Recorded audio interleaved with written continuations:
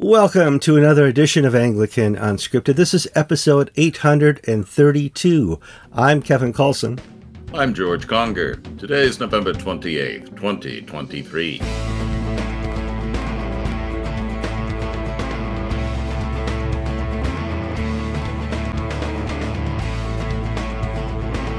All right, welcome to another episode of Anglican Unscripted. You're here to have fun. We're here to have fun. Talk about the news going on around the world. Most of it Anglican, a lot of it Christian, and a lot of it just the chaos you see when you watch the news at night. We're here to cover that as well. George, hey, yeah, I'm going to show our audience a quick picture here. They need to know that the fun that we have. Boom, boom, boom, boom, boom. Who are those two guys? Yeah. So George and I actually had Thanksgiving together. We have done that every year now for 4 years in a row, I think. 3 or 4 years. We go to a local restaurant here in the Florida area, and we let other people do the cooking. We entertain our family. Had Mom with us this time, and it was a lot of fun. Well, you can tell the Floridians from the snowbirds and the tourists at the restaurant. Yes. Because half the people have short pants and short sleeve shirts, and then there are people like me with wool pants and a blazer because they're freezing cold. It was a lot of fun, and it was, I guess, 70 that day, and you were cold. Oh, yes. But we had a great time. And I got up this morning, George, and I'm sorry, audience, we're going to talk a little bit about Florida weather. Here at Sasquatch, I got up, I went to get my teeth cleaned with my wife. We had our annual appointments to get everything done here, and it was like 48 out. And I go, poor George. Poor George. Well, why are you wearing a white shirt today, George? Today's laundry day, Kevin, and I have about a month's worth of clergy shirts that I have to iron. After however many years we've been married, long time, 35 plus, whatever it is, 38, 39. You need to be able to recall that number. We have a routine. And Susan will wash, but she hates to iron, so I have to iron. And I haven't felt like ironing because it's been so busy. And so I get up this morning, go to my closet to get out my nicely crisp and starched pre-shirt, and they're none. And so I have to dress in mufti today and look like a stockbroker or whatever. Or you do. One of these guys on the CNBC or whatever, touting stocks. Sure. But, yeah. I have a massive sinus infection here on my right side. I'm a little out of cahoots. I took a cup of Motrin. Hopefully the swelling will go down before I can talk to the doctor, get some more antibiotics. So please excuse me if I'm a little off today, and please forgive George's white shirt. Let's move on to the news, George. Pulling up the news page here. We have show notes up. I've been asked in the comments, why would a show called Unscripted have show notes? Because George and I are in our 50s and 60s, and we don't have a memory beyond 20 minutes. So we'll make a list of stories we're going to talk about, but there's no detail to these stories. We'll talk about these 5 things, and that's it. And those are called show notes. And here we go. I think the biggest topic I've watched over the last 10 days on the internet and Facebook is the reaction to the Church of England's LLF decisions and votes and feedback, George. Fascinating seeing the responses. On the left, Jane Ozanne, who is one of the leaders of the gay and lesbian movement in the General Synod in the Church of England, has resigned in protest.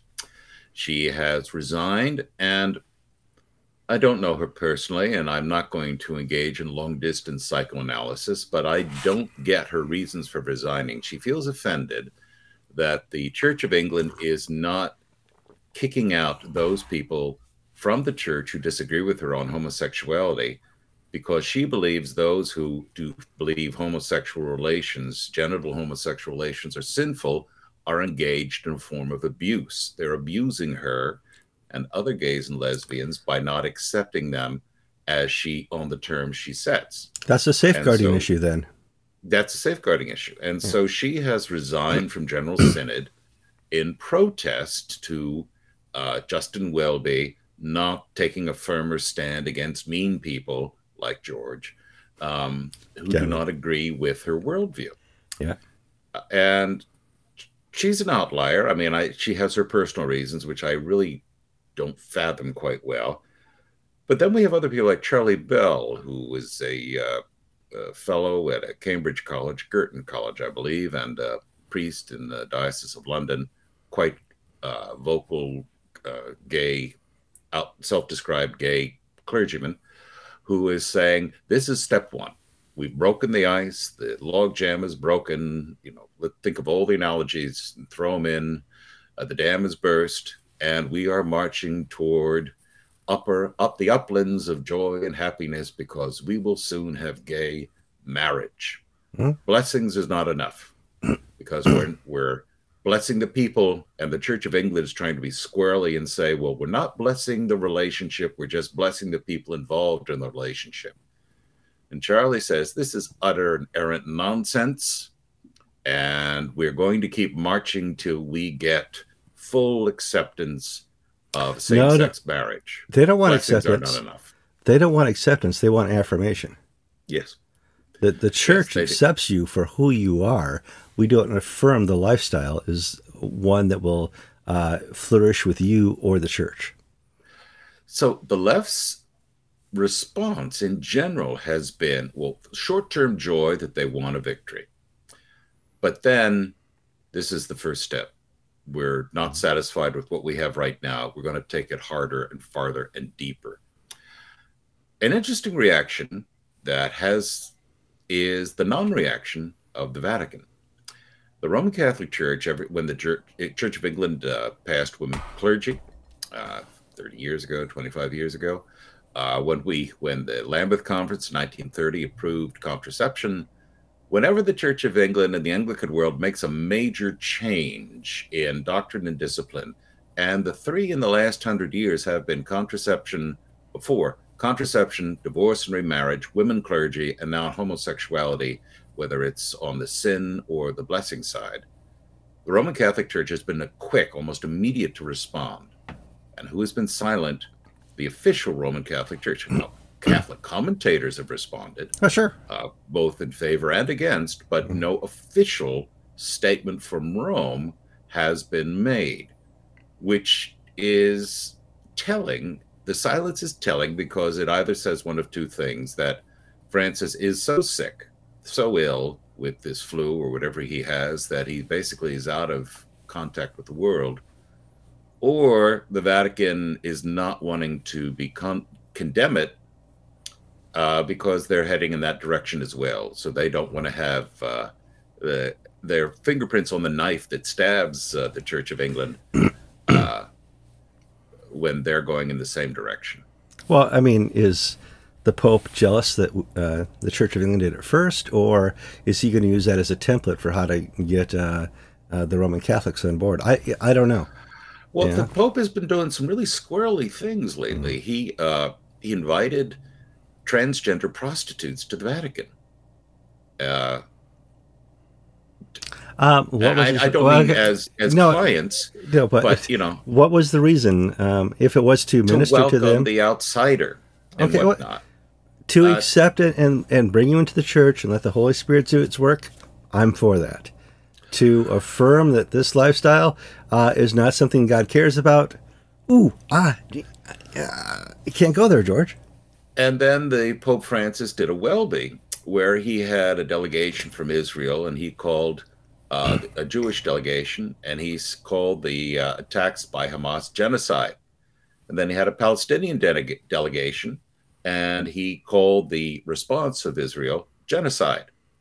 And the Vatican, and all this was reported out, and the Vatican Vatican press office said, no, Francis didn't use the word genocide to describe Israel's war against the Hamas terrorists. And then 10 people who were in the Palestinian delegation said, yes, he did. So either he's losing it, or is it a Joe Biden case where there are people actually running the show and Francis is the figurehead? We don't know. I'm not deep into that world. No, And you know, why would we be? We're Anglicans.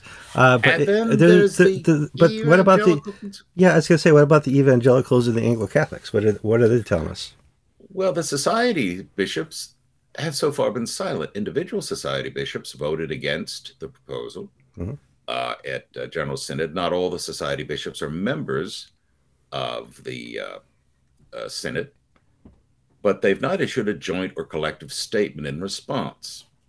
So I don't know what that tells us, but the Anglo-Catholics, their generals are not issuing orders, if you will.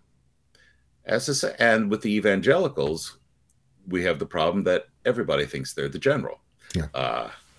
And so we have no natural leader, if you will, coordinating things. We do have individual groups and individuals making statements, from the Church Society to the Church of England Evangelical Council to Rob Monroe, the Flying Bishop of Ebbsfleet, who is the Flying Evangelical Bishop. We do have different sayings, but it's looking at this stage like we published an article in Anglican Ink from Nigel Atkinson, an op-ed piece, a story he gave to the Chester Society, an evangelical group up in the north of England. And he quoted Martin Luther and in this speech, and that's where I took the title from, Asleep in the Cavern of Enchantment. And his response was, this is terrible, but God has called me to serve at this parish, at this time, with this people, and if I walk away, I'm abandoning and hurting the people, and I'm going to stay and I'm going to fight. But I know I'm fighting a rearguard action, but I still am called to be faithful at this time and in this place. Now, that's what I would call a George Conger answer, because that's my attitude in the Episcopal Church. I've been called to fight and serve where I am today. Fortunately, I'm in a little fortress called Central Florida. You have what we call a safe bishop, a safe diocese. You're in charge of the deanery, right? No, I used to be the dean. I gave that up. But come on. You have everything a conservative Episcopalian would want. Yeah, see, like to the north in Florida, Diocese of Florida, I would say about 15% of their clergy are liberal. That's the tipping point where they could destroy Charlie Holt. Central Florida, amongst the clergy, roughly 90 parishes, we got 2 that are liberal, and only one of them is a disagreeable person. So we're not at that tipping point, far from it. But the Church of England evangelical general response is my response, and of course there's the public statement, which is, I have been called to serve these people. These are whom God, this is my family, and I cannot walk away from them because the way the laws are structured and this and that. It's the same in the Church of England. You can't take your church out of the church parish, out of the Church of England. And then there's the unspoken, private, quiet stuff. I'm just over 60. What am I going to do? How am I going to support myself? I have 2 expensive children and an expensive trophy wife. I can't walk away. This is true, yes. I can't. I have financial concerns. And so now these are not what is paramount in my heart. I mean, I've not forced or compelled to do anything contrary to my conscience. But of course, we need to keep that in mind, and we shouldn't condemn people for being realists. But the difficult thing is that there are no safe dioceses in England. Here's something where an Episcopalian actually has a better thing. If you're in Dallas, if you're in Central Florida, if you're in Southwest Florida, if you're in Springfield, there are a few places where you are safe. I don't know if that's true in the Church of England. You were talking about being a realist.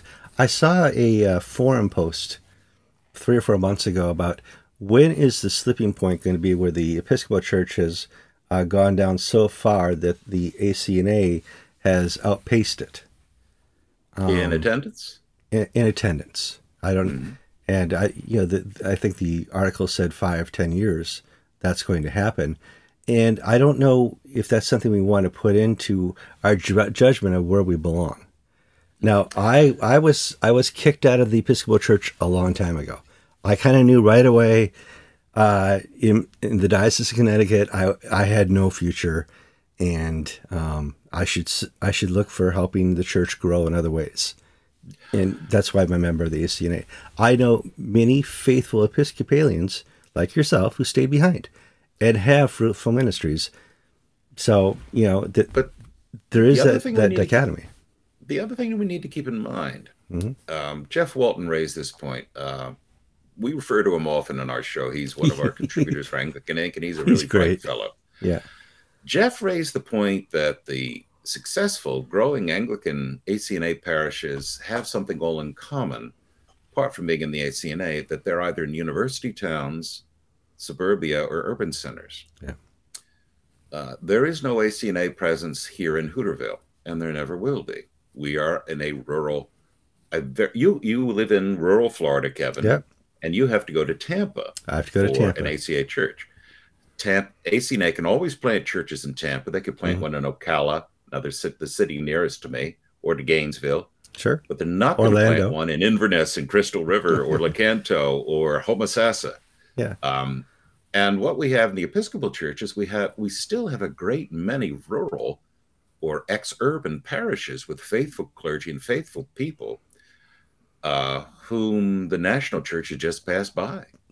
One of the little, I published an event thing on Anglican Inc. without any comment, and it was Holy Trinity, Trinity Episcopal Church in Houston is having a Drag Me to the Church Christmas party. Have to be over 18 to go. And it's a drag queen show to raise money for the church.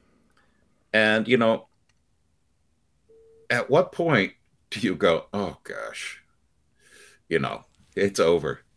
But for me, 15 years ago. For you, not yet. But, but in fairness, the ACNA can't plant a church in Hooterville. If there were no Episcopal church in Hooterville where you work, they could not plant a church there as well. You've been there the longest. You have an established ministry. That's part of we've basically sucked up all the liturgical Protestants. Yes, that's right. You get the mad Roman Catholics, and you get the Protestants who have relocated from parts of New Jersey. And the Baptists who finished college. And the Baptists. Jeez, George, you're killing us. So the dynamics of the ACNA, I have no doubt that they are going to, well, I shouldn't say I have no doubt. I would not be surprised if the trajectories, at a certain point, the lines in the graph cross. Yeah. We have a story further down the list. I'm just going to throw it in right now. Ruin your list, Kevin, which is the National Cathedral in Washington. Oh, please, yes.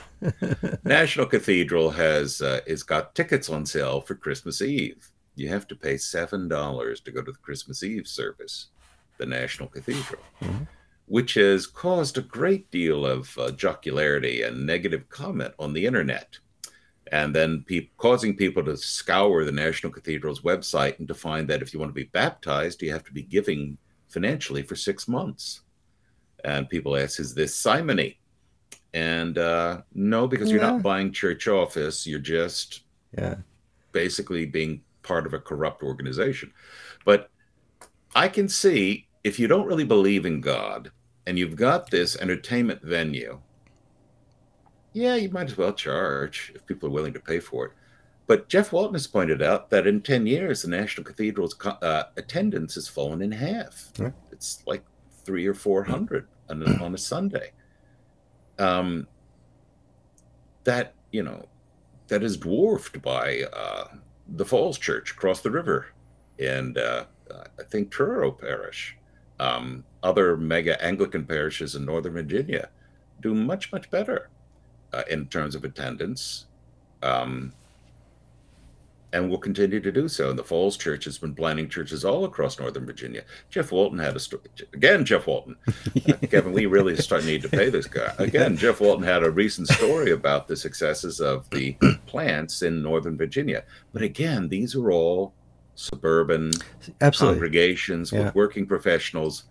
they don't have one out in Hooterville, where George and Kevin live. Now, like the church I go to in Tampa, I go to Trinity Anglican Church in Tampa, and they have only been a church for a year and a half. They bought a church, and they're pretty close to outgrowing that church unless they start having multiple services. You have multiple services at your church. I hate to say Hooterville, in Lucanto. And I think we're very quickly coming upon a time where Trinity Anglican in Tampa has to do multiple services on a Sunday. You know, it's coming. People desire a church. People desire to worship. They were created to worship. And when you have a wonderful place to worship Sunday and throughout the week, they're drawn to that. Even in Hooterville, even in Tampa, even if the leadership at the head at 8:15 is leading the church in the wrong way, they still want to go and worship. And you know that's the 39 articles right there. And I don't tell them anything about New York. Yeah, geez, no mention whatsoever.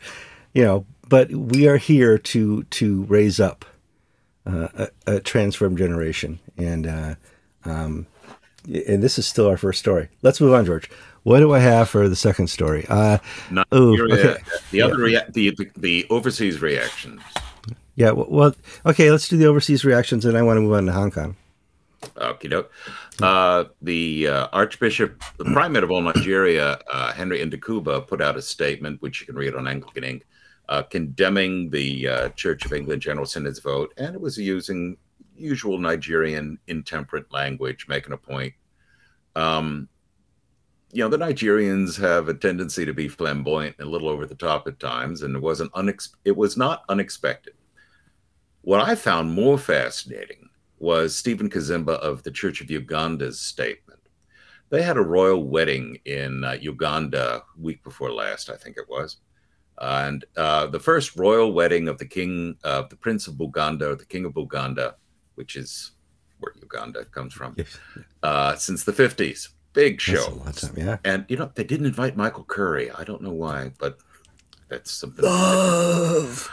Well, after the service, Samuel Kazimba was asked about the General Synod vote. And his response was essentially, poof, you know. It's like, these people. He could not work himself up to a froth over what the Church of England was doing because Welby and company were irrelevant.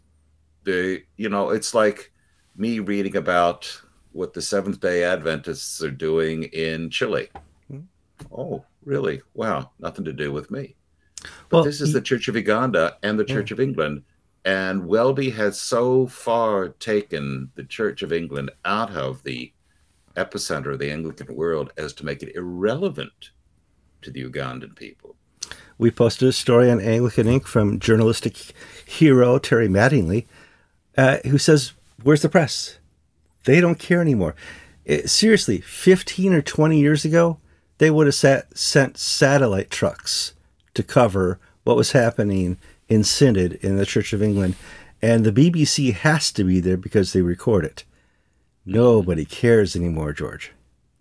20 years ago, after the Gene Robinson vote in 2003. Gosh, that's been 20 years. I know. I had so much hair back then, George. 20 years ago, the Living Church paid for me to go over to London for the emergency primates meeting, and the press was outside of Lambeth Palace. And Lambeth Palace has a road, an embankment against the Thames. It's on the south side of the Thames. And this big truck pulled up with a satellite on top. And out popped Christiane Amanpour to do updates every, 15 minutes from the scene of the Lambeth Palace emergency meeting. Kevin, I don't think that's ever going to happen again in my lifetime. No. I've shared this story. I got it. Go for it. Yeah. I get like my dad. I'm repeating anecdotes. Some of you who've been watching for all the years we've been doing this will have heard this, but most people haven't. When reporters stand around waiting for something, they talk to each other. And Christiane Amanpour had some producers who were coming out asking the regulars, reporters, what's happening? What does this mean? What is that? And we all help each other, for It's somebody who fun. doesn't really cover, It's somebody fun. who doesn't cover church affairs. And reporters are now getting younger and dumber, especially the TV ones each year. You don't have Walter Cronkites or Maurice Safer in trench coats anymore in London. You have these dippy-doo girls with spray, with their hair is unmovable in the wind and whatnot. Well, I decided to have fun. And I was talking to Christiane Amanpour's producer, who was a young girl at the time. And I said, well, there's a tunnel underneath Lambeth Palace, under the Thames, because right across from Lambeth Palace is is Parliament. And in back of that, of course, is Buckingham Palace. I said, there are these secret tunnels underneath. And in medieval, and in, that's where like the king would go. And during World War II, they would hide.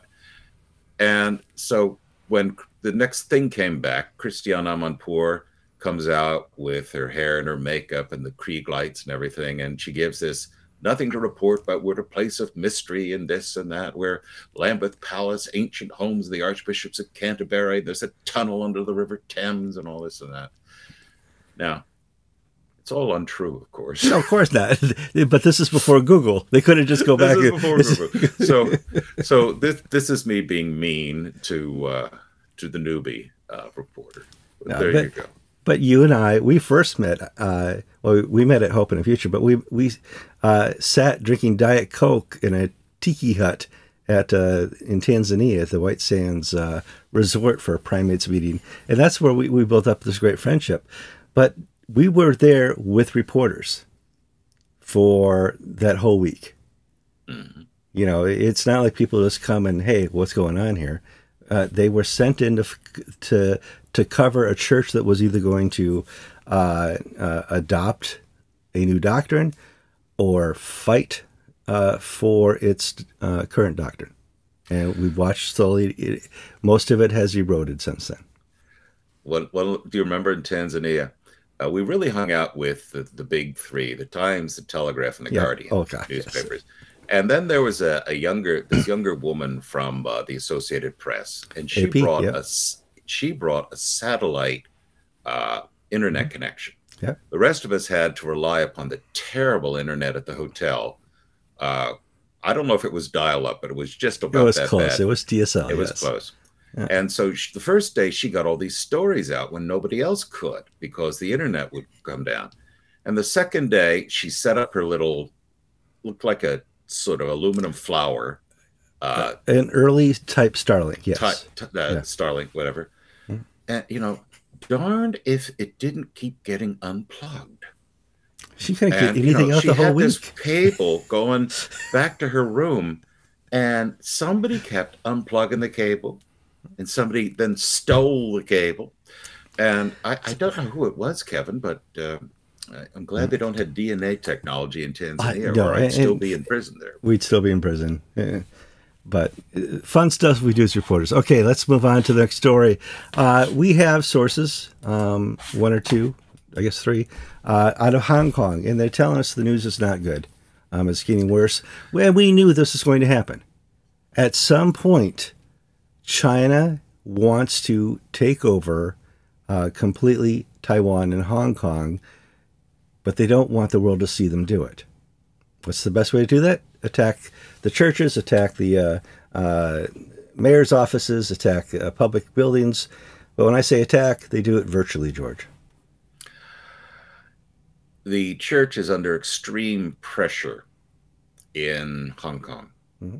And this is really a time where the only thing that you and I can do, and our viewers, I hope they do, is pray for the clergy and the people of Hong Kong. What's happening? Well, the Chinese Communist Party is essentially put in a whole raft of laws that subordinate all civil institutions to the party. Islam, Buddhism, Christianity. There's nothing independent of the party. It's the way Nazi Germany worked. If there is something outside the party, then it's considered anti-government, treasonous, anti-state. Recently, there was a Chinese seminarian Catholic who graduated, who wanted to be faithful to Rome, wouldn't join the patriotic Catholic Church, and he was sentenced to prison for treason, or something like that. He was sentenced to prison like that, yeah. for refusing to do that. Well, the Department of Religious Affairs out of Peking has basically mandated that Christian churches must be Sinicized, meaning they must conform to the party's Chinese ideology. Now, on a theological level, that means in some parts of China, the Ten Commandments are removed from the walls of churches and replaced it by sayings by Chairman Xi, the head of the Communist Party. Photos or religious pictures are removed, crosses are taken down, and you're supposed to preach and teach a well-loved version of communist ideology. Recently, the leaders of the Three Self Christian movement, which is the official Chinese Protestant church, and it's also called the China Christian Council, came to Hong Kong to celebrate the 140th, 180th anniversary, some major anniversary. And they basically told the people in Hong Kong, the Anglicans in Hong Kong, get on board, folks. You've got to conform. The Archbishop of Peking, who's Roman Catholic, but he's also a member of the Chinese Catholic Patriotic Church, came down and visited Hong Kong, and told his Catholic compatriots, sign up. And so what's happening is that the protections that the Vatican once afforded to Catholics in Hong Kong has disappeared because they've signed this agreement and basically abandoned faithful Catholics in Hong Kong. And Anglicans once had this with the pressure of the British government and the American government. Well, of course, the Biden administration is hopeless, as is the Sunak administration. David Cameron's the new foreign secretary, and his first action was to make a demand of African states that if you want aid money, you must sign up to the lesbian and gay agenda. So is he really going to step in and protect Christians in Hong Kong? So the Archbishop of Hong Kong is under tremendous pressure to moderate church doctrine. And when I'm talking about moderating church doctrine, meaning getting rid of justification by faith and works that are conformed with the party's idea of social harmony. So we're talking about central Christian doctrines here, that, justification by faith versus works. Well, you can't serve two masters. I mean, there's lots of great doctrines, and the problem both the Catholic and the Anglican churches have is that they have some clergy in their ranks who are stooges of Peking. So the archbishops there, the cardinal archbishop and the Anglican archbishop, don't have the united clergy in back of them. And they're also being faced with the exodus of the best and the brightest, those who can get a passport and those who have some money to leave. And those people, many of them are Catholics, they're Anglicans, they're Methodists, they're westernized, acculturated, sophisticated Chinese who see the writing on the wall and want to get out. And they're leaving. And so the church is losing its more dynamic,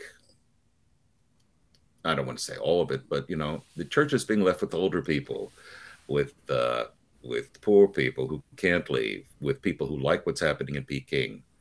But so also people who just don't have the ability to fight. Yeah.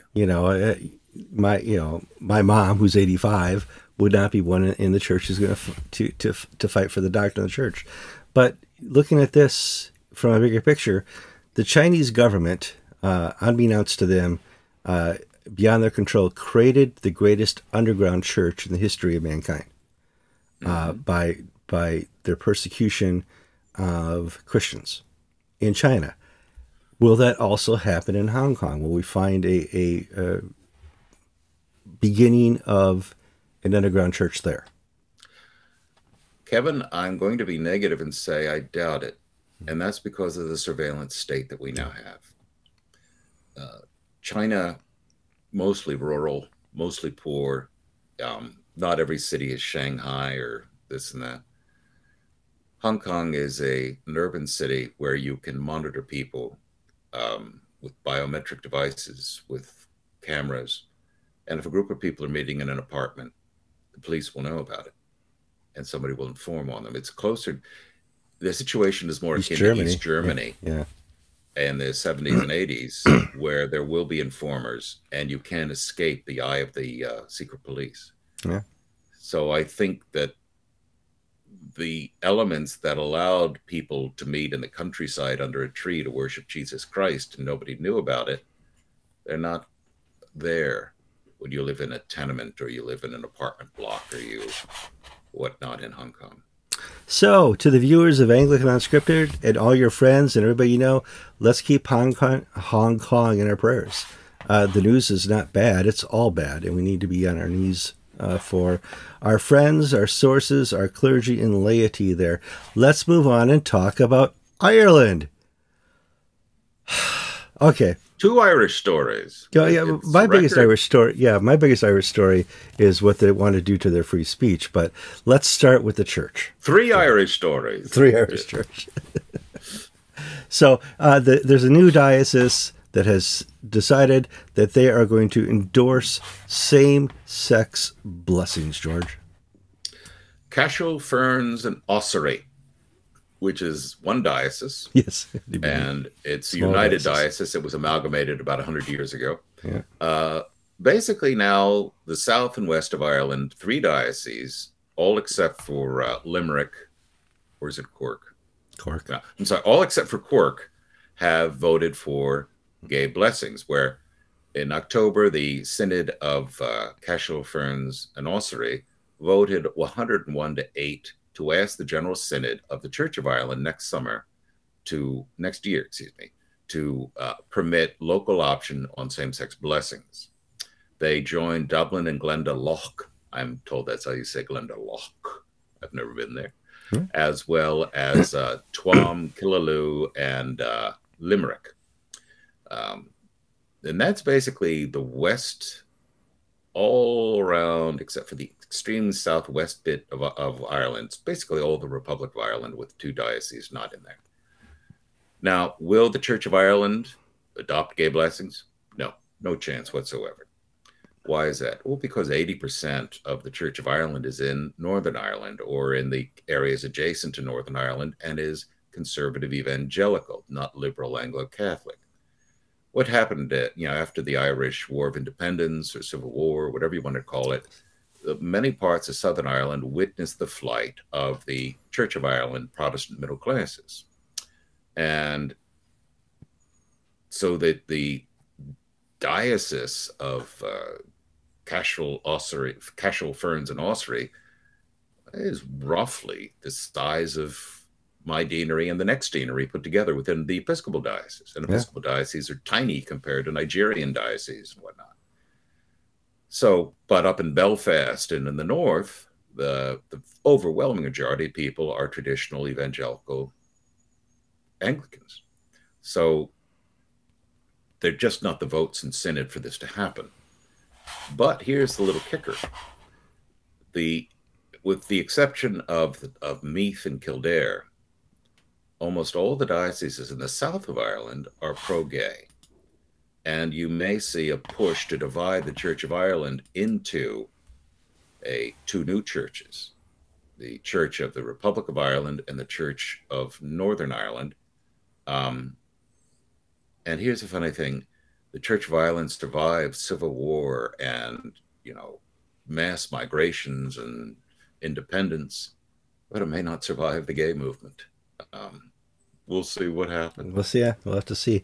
You and I have talked many times about border issues, immigration, legal and illegal immigration in our stories over the last 15 years, 10 years. We've done this forever, 12 years. And so in that, we have taken up the difficult discussion. And that is, what is the Christian response to immigration and what is the a national response? And Ireland is a mess right now because they have a conflict of their social ideals and what they're allowing in illegal immigration. And it's hard to watch because they're shooting themselves in the foot, George. Ireland had a stabbing in Parnell Square in Dublin.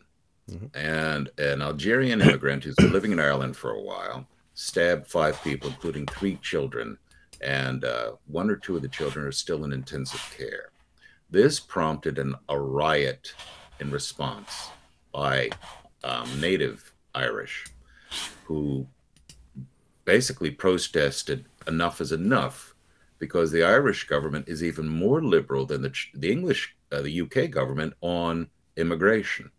So they're welcoming all these people in. They're giving them places to live. They're giving them government allowances. And so if you're a working class Irishman in the northern slums of Dublin, who can't find a job, who can't find a place to live because he can't afford it and this and that, and you're seeing whose pension keeps reducing because it's going to the immigration. Yeah. You're seeing all the money that his parents or he pays all in taxes are going to pay for these foreigners, who then have a higher standard of living than the locals, caused an explosion. And the government's response was to denounce it as far-right extremists. Well, no, it wasn't. It was just regular Irish working men and women. And a lot of the looting was from the immigrants who, hey, isn't this fun? Because, you know, we're boarded up in this hotel and let's have some fun. Now, why this is an Anglican Ink story is the Anglican Archbishop of Dublin, Michael Jackson, put out a statement. And Michael Jackson's statement was in line with the cluelessness of the Irish government, where he basically, you know, did it, why can't we all get along? You know, we shouldn't hate the immigrants, all this and that, where the Church of Ireland is totally out of touch with the working man. In England, we'd say the man in the white van, the tradesman, and in America, the guy in the Chevy S10 pickup truck, totally out of touch, has no sense of the fears, the hopes, the worries, and the aspiration, and throws all of its energy into the latest politically correct thing. And the Church of Ireland seems to hate the Irish people, is the sense of a lot of, not a lot, I can't quantify it, but the person I talked to, the Church of Ireland seems to hate the Irish people and prefers to replace the Irish people with Muslims from Algeria. You say the Church of England or the Church of Ireland? I say it's all of the leadership in Ireland. The leadership in Ireland is now proposing a law that would make it illegal to post memes or images that offend somebody. And here's a quote from the Prime Minister who says, because it is not just the platforms who have a responsibility here, and they do, there are also individuals who post messages and images online that stir up hatred and violence, and we need to be able to use laws to go after them as well. And here in America, for a short time, maybe not a long time, we've had freedom of speech. And that freedom is kind of limited to you can't say fire in a theater if there's no fire. Over in Europe, free speech is tenuous at best.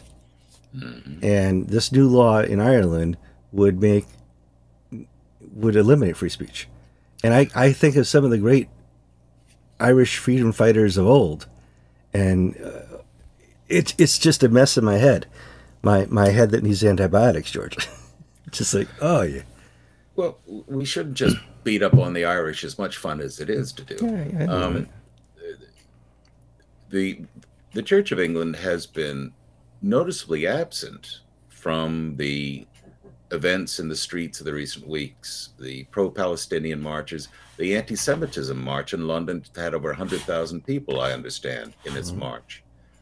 And now that many Church of England members, some from General Synod, I know one fellow, Martin Sewell, posted, who's a member of General Synod, who's a frequent commentator, posted his pictures from his march and the anti-Semitism march.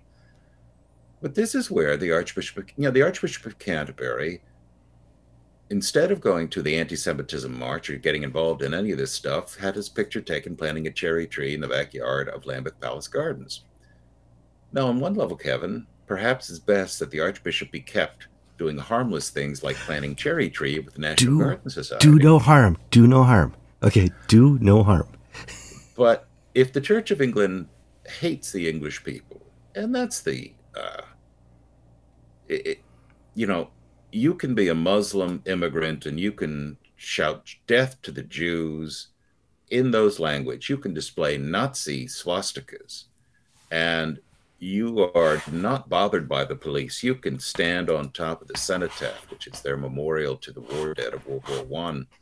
It's like going to the Tomb of the Unknown Soldier and vandalizing it, protesting it in America. And that's not a problem. But if you're a bunch of white guys, Kevin's age, and you get mad at having Pakistani flags flying from the lampposts outside your building, the police will come with truncheons and tear gas and have no problem beating the crap out of you and getting you off the street. So we talk about the two-tier justice system where Black Lives Matter activists, Antifa activists can burn down federal buildings in Portland, can invade, you know, Congress, the halls of Congress, take over the Senate chambers, and nobody gets arrested. Whereas little old ladies from Dubuque who go and stand outside the White House on January 6th or outside of Congress are arrested. And, you know, there's a two-tier justice system in the United States against what the state thinks is good. And there's also one in England and Ireland. Yeah. So the British police will harass. There was a story a few months ago that Gavin Ashenden was really exercised about, where a girl with Down syndrome called a police officer a lesbian. She said she reminded her of her gran who was a lesbian, and this was a police officer who, well, in the United States, we say she was a golf pro or a field hockey coach. She had certain mannerisms and attributes that were not feminine. And this girl was arrested for hate speech, a girl with Down syndrome. Whereas you can sound, you know, we haven't had these sorts of things since Oswald Mosley marched through the East End in the 1930s with the British Union of Fascists. Yeah. Or the German-American Bund, their rally in 1938 or 39 in Madison Square Garden, denouncing the Jews. Now, our police are corrupted. Well, I have available to me right here, but I want you to be able to listen to it, is a interaction last week between a citizen of Britain and a police officer. This citizen was there protesting the anti-Semitism that was happening by the Palestinians marching in England, and some cop saw him protest, you know, saying something. And here's the interaction. I want to be able to make you hear it too. So I'm going to do, you need to hear this through here. Let's see if that will help. You'll probably hear a little echo if I talk, but...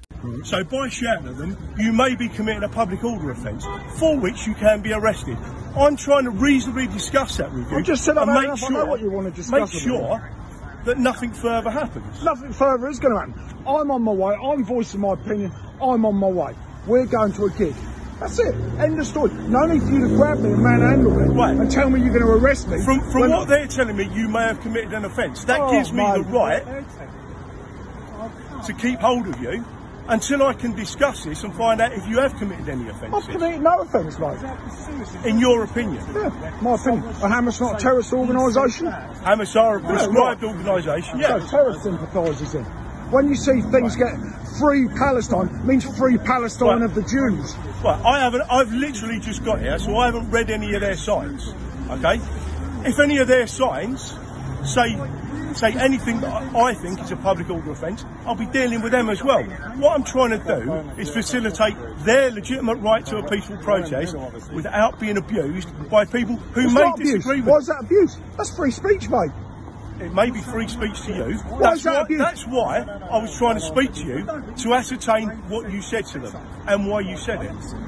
terrorism Do on our you streets. do you understand where I I'm coming understand fully. from? I've had enough of it, mate. Everywhere you go in the UK at the moment, this shit's going on. Well, Do you not think we've had enough of it? You've probably had enough of it, dealing with it. they've got a legitimate right to peaceful protest, course and they my have. job is to allow And that. I've got a right to say terrorist organisation, Hamas.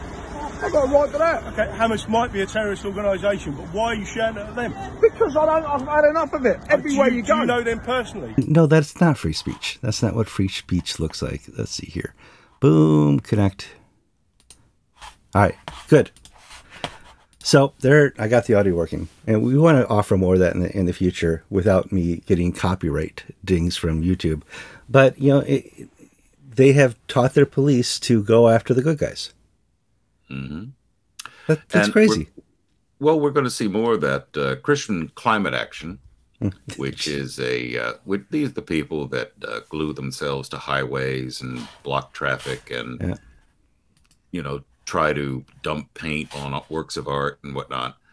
Well, there was a recent court case where their activists were found not guilty, even though they were guilty of disrupting the peace and blocking trains and this and that.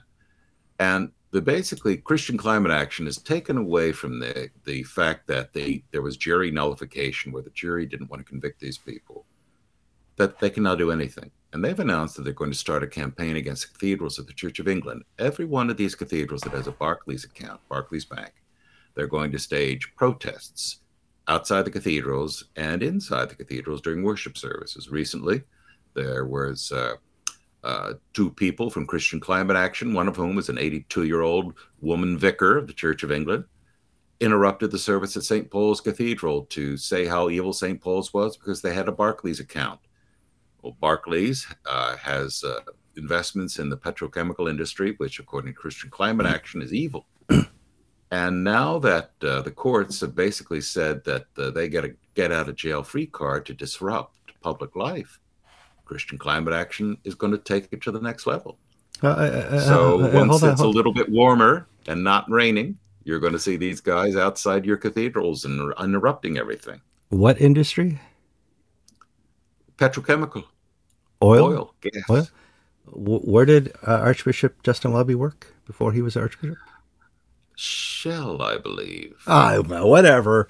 Yeah, what comes around goes around. Little karma. But, yeah, I mean, we are legally protecting through our laws victims and victimhood. Mm-hmm.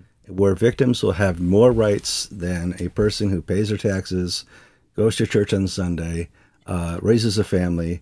Your rights are being delegated to the lowest common denominator. I'm sorry to say, let's move on. You talked about Christian climate. Oh, okay, we got good news this week. The ACNA Hymnal Commission looks very good from the news we're hearing. This is a very important story that will never get the press that it deserves. Yeah. The hymnals in churches, for most people, are deeper sources of doctrine than the prayer book. Because when you sing a hymn, you're basically singing the theology of the church. Now, when the Episcopal Church does hymnal revision, it does petty hymnal revision. Instead, we drop onward Christian soldiers because we're pacifists this year, or we no longer sing God rest ye merry gentlemen, it's God rest ye merry gentlefolk. There's some horrible, gender identity nonsense like that. The ACNA is putting together a new hymnal that teaches the doctrine of the church, the Reformed Catholic faith. And the members of this commission are musicians, which is a good thing because it needs to absolutely have a nice tune and be singable. Yeah. There's nothing worse than these dreary hymns that seem to get pulled out in Advent, especially. And also people with a theological bent, so that what you're singing reflects the teachings of the church. So they've not produced anything yet, but I'm looking forward to seeing what this hymnal has. Sure. And now I'm not worried that this will come with directions like turn the smoke machine on now, or the worship leader now repeats the refrain for the 15th time. We've been told that this is going to be hymns and not renewal music, and I appreciate that. When I was a young Christian in the 80s, I tended to like more renewal music, more of the not vintage, Starts with V out there in California. And I like that more renewal type music, that Vineyard. And it was soothing to me. It was easy to sing, and it sounded nice. I have matured in my faith. And for the last 15 or 20 years, I'm a hymn guy. I don't know why. Just if that's the standard, then we should just have elevator music and just have the girl from Ipanema playing every Sunday, because that's easy to listen to. It's singable. It's sweet words. And here's sinful Kevin at the back of the church. If there's not enough hymns during the service, there wasn't enough hymns during the service. It's like, but I appreciate them because they do teach theology and doctrine. And would you have a service of liturgy where you wouldn't have a reading from the Old Testament? No, absolutely not. We incorporate the wholeness of the church, and that's the hymns. I know this won't happen, but my secret fear is that this hymnal is a worship leader's book. And I think one of the major mistakes of the Christian churches in the West of the last generation has been the creation of worship leaders, separating music singing from the congregation to put it in the hands of professionals. At GAFCON, I like the choirs. I can't stand these, guys with skinny jeans and plaid shirts and a little beard right here who sing these songs with the refrain that repeats itself 25 times. Oh, I worship you. And it's like, oh, come on, fella, get a life. This is you're trying to entertain me to create a mood. And I believe that congregational singing and sharing in these shared statements of doctrine is very important for teaching people. Let's take something.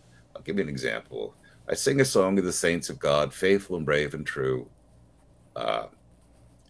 Teaches the Anglican understanding of who the saints of God are. One was a soldier, one was a priest, one was slain by a fierce wild beast.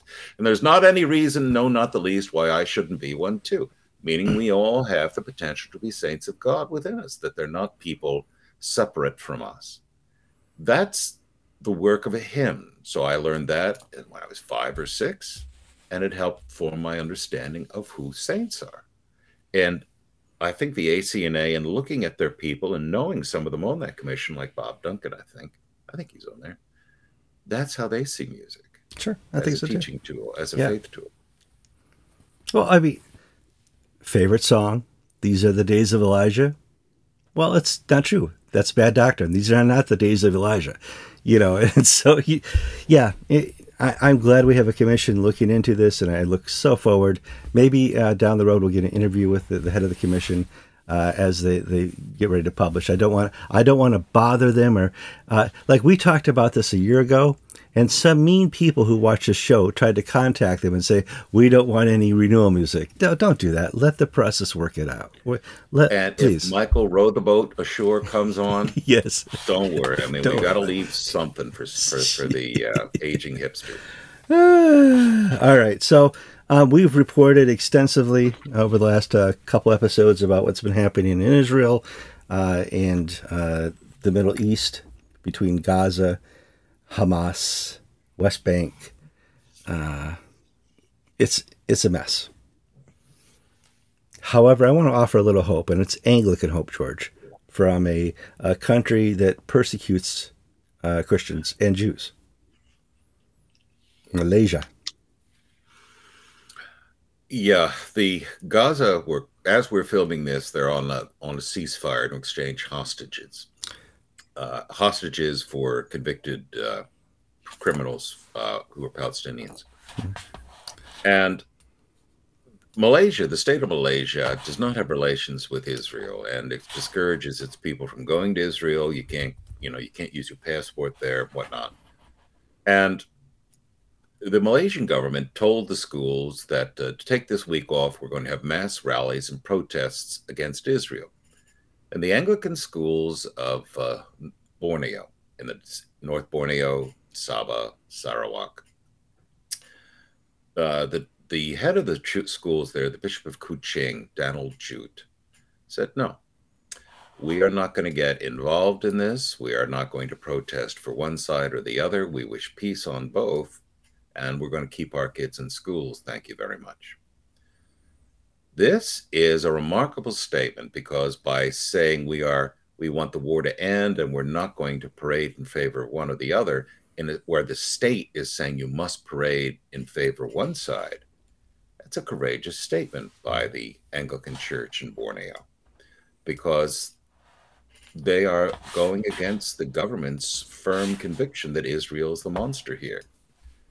And that's a degree of heroism that we don't see in the West very often. We certainly don't see it in my church or the Church of England, standing against injustices like that when the government's really pushing it. So kudos to Bishop Jute and the bishops of North Borneo. God is, as growing up, Borneo was always like the end of the world, beyond, it's close. Darkest, deepest civilization. Yeah. There are now more Anglicans in the diocese of Sarawak than there are in Central Florida, by a factor of 3. Yeah, it's no longer the end of the world, but it's still really humid over there. Yeah. Really humid. Well, it's humid here 8 months a year. But the interesting thing is, one of the things you'll be seeing, we're now in the terrorist apology tour. We're getting people, Palestinians who have some links to the West, coming back to the West and telling these horrific stories about the attacks by Israel and this and that in response. And the problem is, we have people in the West who are uncritical and they don't think. Some with a long memory may remember the name of an Anglican woman named Hannah Ashrawi. She is one of the leaders of the Palestinian Liberation Organization, and she's a mouthpiece had been a mouthpiece for Yasser Arafat in the PLO, and she's also an Anglican. She's a Christian. And whenever she would come to the West, she would get an uncritical reception from certain church groups because she's one of us. Well, her Palestinian nationalism trumps her Anglican identity in her case.